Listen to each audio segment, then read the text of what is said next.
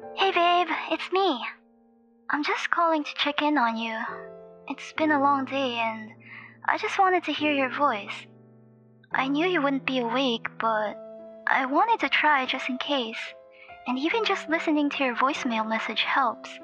It's so cute. You sound so formal. I miss you.